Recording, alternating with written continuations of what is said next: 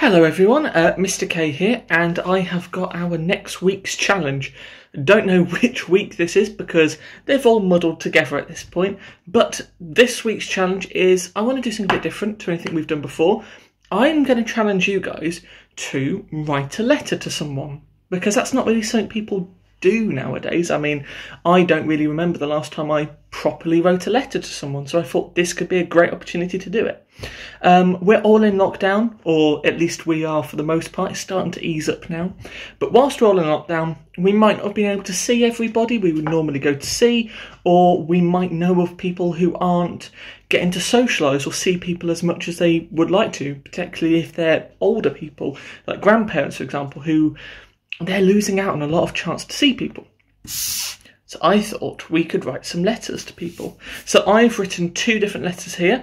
I'm just going to go through very briefly the ways you could write a letter and some of the things to include if you are writing a letter, because not everyone will have done them. Because it's just a nice thing. Receiving a letter, it's talking to someone, but without having to see them. It predates messaging and texts, I know, right? How archaic. But it's fun and it's nice. So, round. This is a more advanced letter that I've just finished writing, just for you guys to have a look at and see what you guys think. So I'm writing this letter to my gran, because I haven't had a chance to see her in 3-4 months now, and she doesn't get to see very many people, so I thought it could be a nice idea to write a letter to her. So I've started it with Dear Grandma. It's important when you start a letter, you start it with who you are writing it to, because otherwise anyone could pick it up and they wouldn't know who it's for.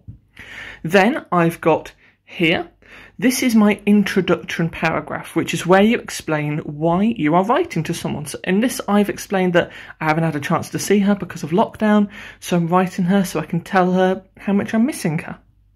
Then down here I've got my main part of the letter. This can be in 2 parts or 1 part depending on how much you're going to write, but this for me is the main text and close, which is any of information. So in this it's just talking and asking her whether she's finding things a bit difficult because of lockdown and asking her if she's okay, and finally at the very end it's a bit of a closing statement. So in this bit, I'm just talking about how at the moment lockdown is over, I'll be coming over to see her just to make up for some of the missed out time we've had.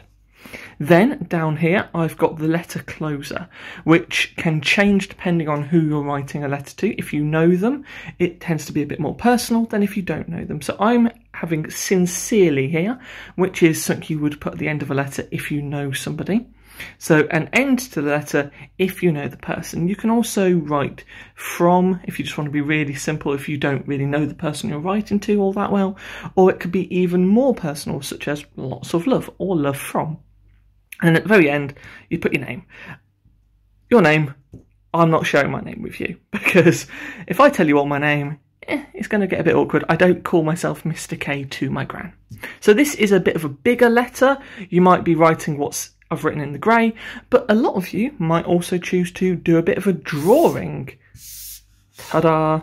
A bit of a drawing in your letter, because sometimes art and drawings can speak a million words, and sometimes it's easier to draw as well. So it depends on how much of a challenge you want. So once again, I've got, for me, this is for my gran, so it's Dear Grandma, I miss you. Then I've done a lovely little picture of me and my gran.